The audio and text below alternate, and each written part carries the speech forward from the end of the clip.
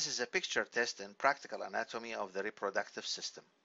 You may use the video as a revision for the topic or as a self-assessment tool. For the purpose of self-assessment, I will allow 2 seconds of pause for each picture before starting to comment, so that you may pause the video and spend your own time to read the question and come up with the answer. Then you can replay the video to confirm your answer by listening to the comments and explanations.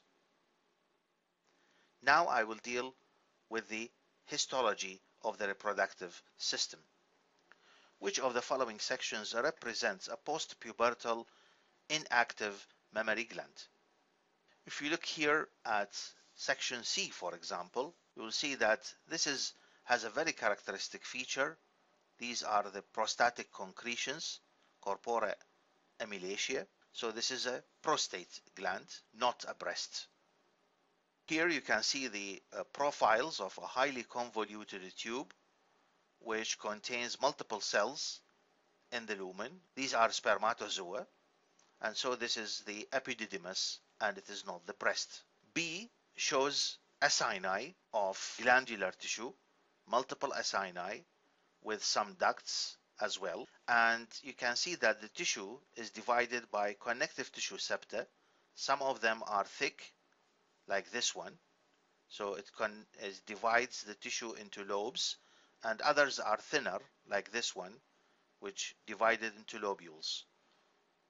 So this is a breast, in fact, but the breast contains a lot of glandular, and so it is an active breast, while the other one here in A, mainly it shows connective tissue, it shows ducts, only ducts, no alveoli, and there is a lot of adipose tissue as well. So this is an inactive breast. In the active breast, the ducts will bud into alveoli and start secreting, while in the inactive breast, there are no secretory alveoli, only ducts surrounded or embedded in connective tissue septa and surrounded by adipose tissue. So A represents a section of a post-pubertal inactive mammary gland. Identify the organ and the lining epithelium at A. Here you can see that this is a section in the cervix. You can see here that these folds, they constitute the cervical glands.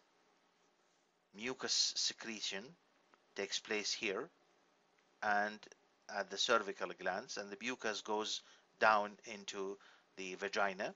So this is the cervix. Part of the cervix here is lined by simple columnar epithelium, as you can see it here, and then at one point this simple columnar epithelium will be converted into stratified squamous epithelium, non-keratinized epithelium. So part of the cervix which lines the cervical canal, where this cervical glands open, is lined by the same epithelium that lines the rest of the uterus, while the outer part of the cervix that surrounds the external os and the part of the cervix that extends into the vagina is lined by the same epithelium that lines the vagina, and that is the stratified squamous non-keratinized epithelium. Answer true or false. Smooth muscle fibers form the main tissue component of the organ at B. Now the main bulk of the organ, in fact, of the cervix is formed by fibrous tissue, fibroblasts, collagen fibers. There are very few muscle fibers.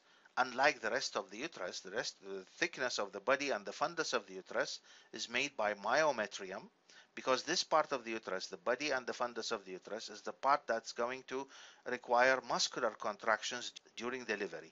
But here in the cervix, you don't need a lot of muscle fibers, because the cervix during delivery, it dilates, it doesn't contract. So the main bulk of tissue here is connective tissue with few smooth muscle fibers. Identify the layers A and B. This is a section of the cortex of the ovary. It shows a primordial follicle here and a primary follicle.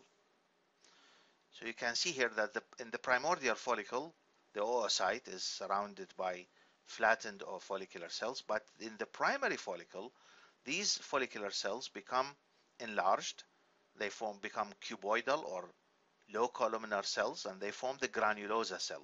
So A is the granulosa cell, and between the granulosa cell and the oocyte, the primary oocyte, the big cell here with the big nucleus and nucleolus, in between there's an amorphous layer which is known as the zona pellucida. It's made of glycoprotein material. Describe the epithelial lining of surfaces A and B.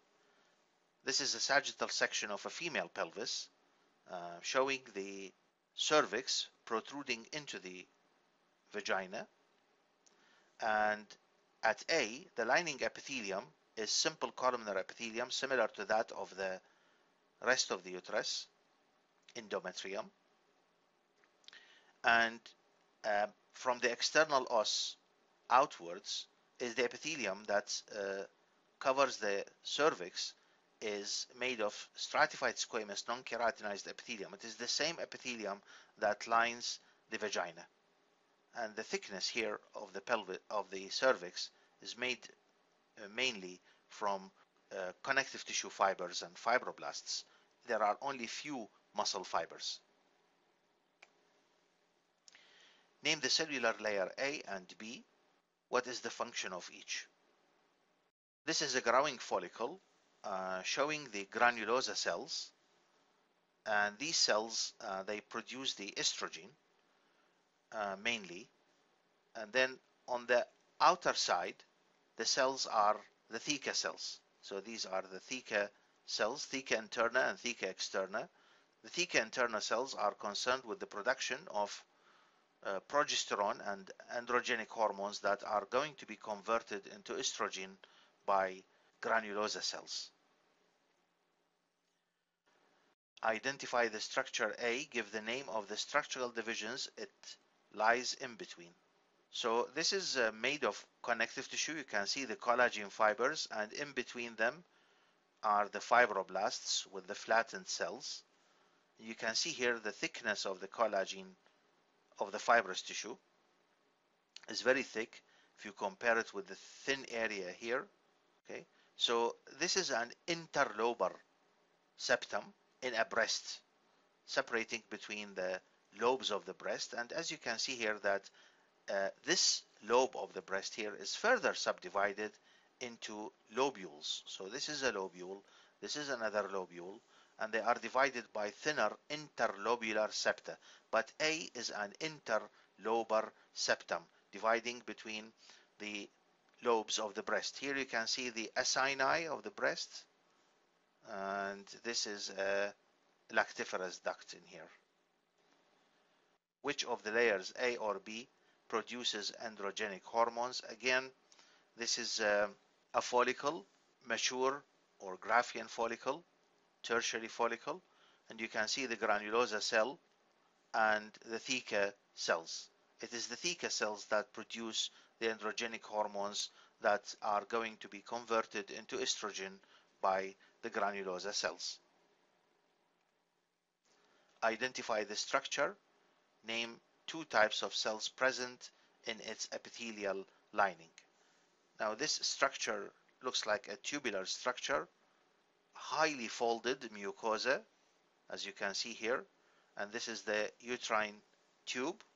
Here this is a higher magnification of the mucosa. You can see the epithelium is a simple columnar epithelium which is ciliated, and these cilia, while they move, they will facilitate the movement of the ovum from the tube into the uterus. Actually, not all these cells are simple columnar epithelium. There are some other cells which are called PEC cells, which produce some nutrition for the ovum. These cells are non-ciliated, and they have their nucleus close to the lumen, like this one, and this is another one here. So they can be seen only with difficulty. So we have PEC cells and we have simple columnar ciliated cells. Name the endometrial stage. Here you can see the endometrium and the myometrium. The endometrium has good amount of thickness, so this is not a menstrual stage. It is the proliferative stage, where you can see that there are glands here, but the glands are straight glands.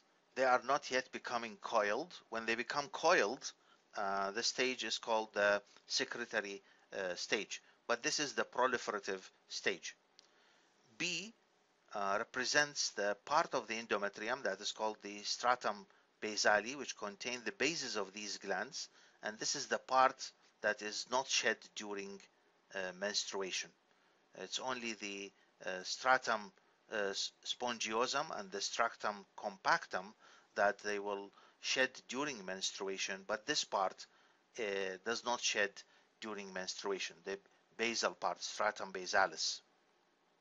C is the myometrium, and you can see here the multiple smooth muscle fibers that are present in the wall of the uterus. So C is the myometrium. Name the homogeneous layer A. What is its function? This is a mature follicle showing an oocyte surrounded by an amorphous layer made of glycoprotein.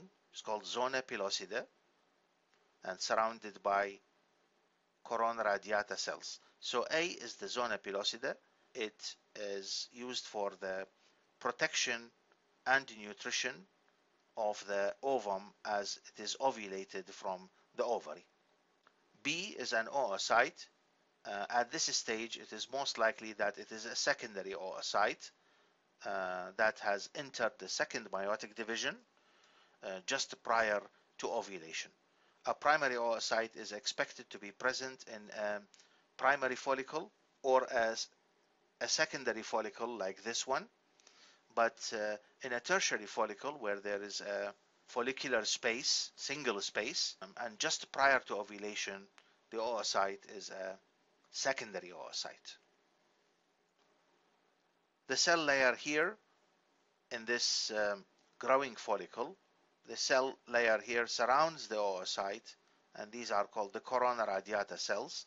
They are derived from granulosa cell that surround the oocyte, and the stalk here between the oocyte and surrounding corona radiata cells, this stalk, which is also made of cells derived from the granulosa cell, is called the cumulus oophorus, and the fluid here is called the follicular fluid. What is the secretion located in lumen A, and the structure, we identify the structure B. This is a lactating breast, and you can see here there are multiple acini and present in a lobe. This is an interlobar septum, and the fluid in here is the milk, of course, secreted by the acini, and then it will reach ducts which are lined by simple or stratified cuboidal epithelium. So this is a lactiferous duct here embedded in connective tissue as well.